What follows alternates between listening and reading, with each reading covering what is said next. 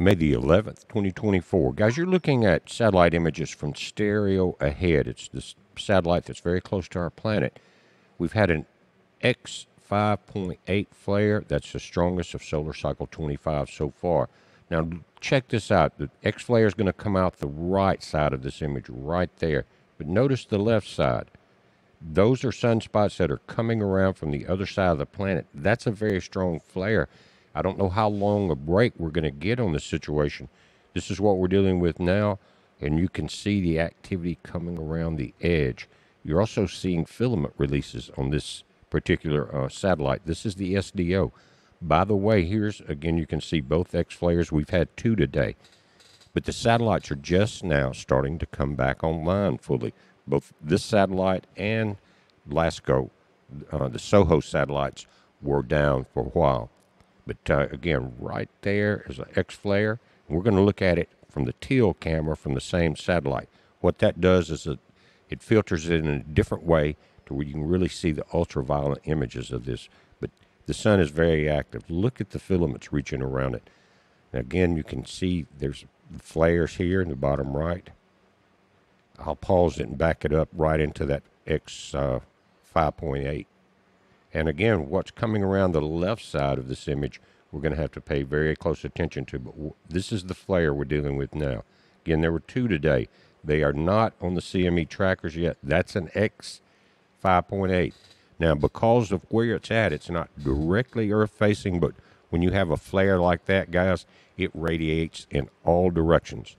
Right there, that's a second one, but right here is the 5.8. Then you had an X 1.5 right after that. Notice, we're still at a 75% chance of X flares. That's extremely high, and that's what we're dealing with. What have we had now, 7 or 8 in the last few days, and they're continuing. The sun is really kicking into the top sections of solar cycle 25. How long will that last? We don't know yet. A solar cycle usually is about 11.8 years. It matches the orbit of Jupiter around our sun. So you've got 5.5 years or so of rising into a solar cycle, and then about that long coming back down. Look at where the auroras would be now. The sun, it's sunrise, the sun is rising over the Atlantic. It's 8:38 a.m. now, and you can't see those auroras.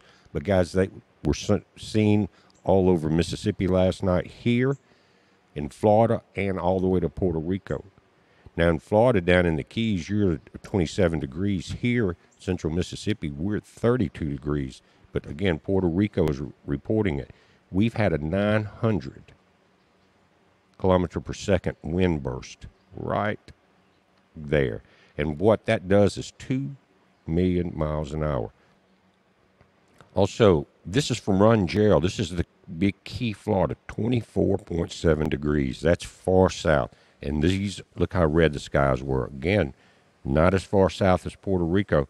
But what you're doing, guys, you are living through an extreme solar event as far as geomagnetic storms and all of the stuff that we're looking at, the different information from the different satellites. That's just part of history, because this is building up to be quite a solar cycle 25.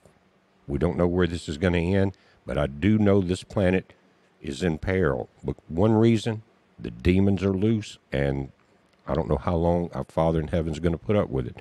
Look at the water temps. This is just May the 11th. 85 in the Caribbean, 79 off the coast of Florida inside the Gulf of Mexico itself. And it looks like the Gulf Stream is warm, running up the east coast from Florida through the Carolinas. But this is where they're going to usually start, either Caribbean or the Gulf, the first ones coming into the season. But guys, just pay attention to that. This is kind of a side note, but we're leading up into hurricane season. And with this heat, it's not going to help.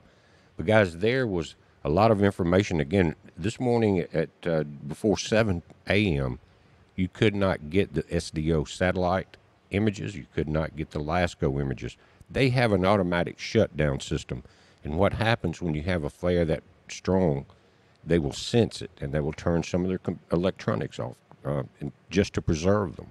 But they seem to be back on now, and we will watch it. I've got to make a couple of errands this morning, but as soon as I get back, we're going to check this out, and I will get another video up.